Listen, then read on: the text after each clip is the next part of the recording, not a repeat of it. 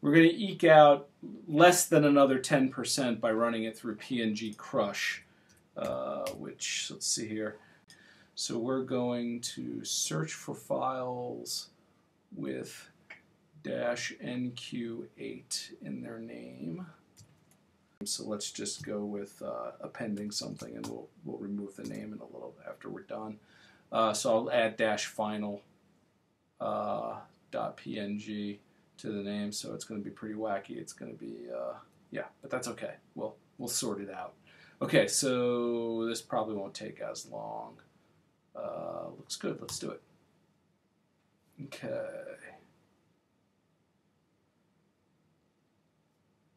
I know I said it wouldn't take as long, and it won't, but it's still probably taking too long to watch, so I'm going to pause here. Okay, let's see. So we were at 38 megabytes, and now we're up at, so we went from 23, and then from 23 we went to 15, and now after running pngcrush, it looks like we're down to about 14. So, so now what we want to do is we want to go through and move the -final.pngs to the just .pngs and remove the third file, the intermediary nq8.png file. So we've compressed it quite a bit. So now the loading should be, substantially faster. But first, before we check that, let's make sure that when we zoom in, it still looks dynamite, and it looks like it does. I mean, I'm getting pretty darn zoomed in here. It's about as zoomed as it's going to go, I think. Let's just, yeah, it's not going to zoom more than that. Okay, so you can see the tiles load as needed, etc., etc. Realistically, I don't want to zoom in that. I guess there we go. Okay, right to the edge. Fabulous. Okay, looking good. Looking good. Let's do a little performance testing. Okay, so here we have once again. I'm going to pull up our friend speed limit, and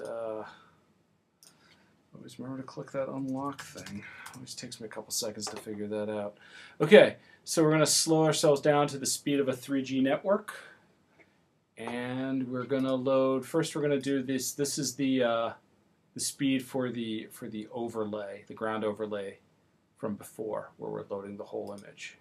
1,000, 2, 1,000, 3, 1,000, 4, 1,000, 5, 1,000, 6, 1,000. It's kind of usable now, but it's still loading. 7, 1,000. So if I scroll around, it'll probably be, yeah, it's kind of wonky. Okay, so yeah, it's not even lining up right now. Oh, because I've been moving it. Yeah. So as you see, there's all sorts of problems here, and it took way too long. Let's just cut right to the chase here. If we go to the tile demo, which is what we just coded up, let's see how this does. 1, 1,000, 2, 1,000, 3, 1,000, and it's done. And it works. If I looks nice if I scroll around. And of course, just to make sure, once again, let's zoom way in, and you can see that stuff still looks pretty nice. You can still read everything. Okay, so there you have it. That's improved performance. Now, there are still some things we definitely need to do. And the next thing we want to look at is making our tile overlay blend in a little better with the map, have this edge be a little less jarring. You may want it to look like an overlay depending on your use case, but in my case, I would like to see a little more continuity.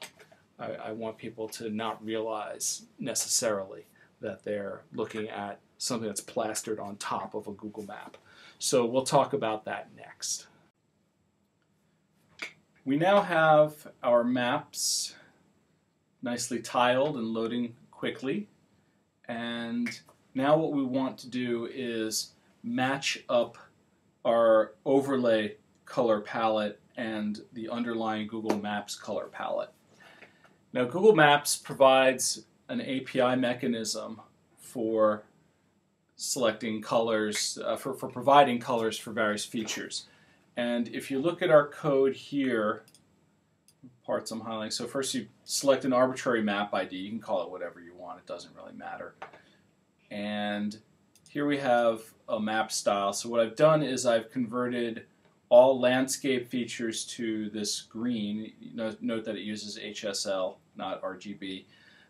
We'll actually get into that in a little bit. And I've changed the roads to white, and the reason I've changed the roads to white is so that yellow freeways will, especially here on Mission Bay, this white freeway that we have, I want it to meld nicely with the white freeway that they have here.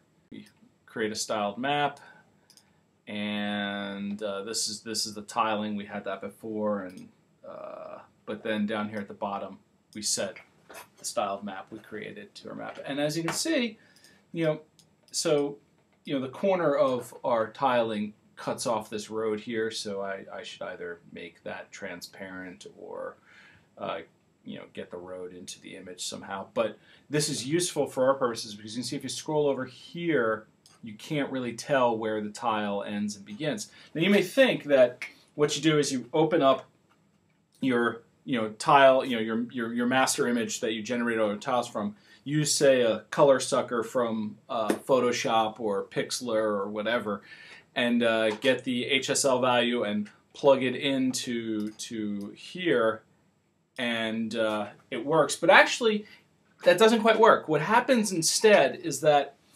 Google Maps uses that color that you provide to generate its own palette that's just a little bit off from what you selected, because they need, say, 6 colors, and you're only giving 1.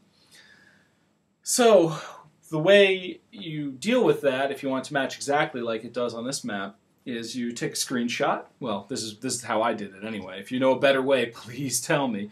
But you take a screenshot, and of where it doesn't match, and the border between the end of your tile and the start of the Google map.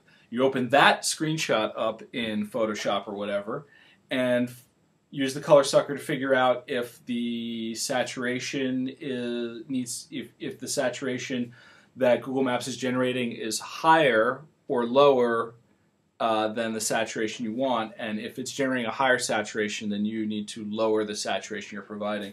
And then the same for the lightness. And it can take like maybe a half a dozen iterations to get it exactly right.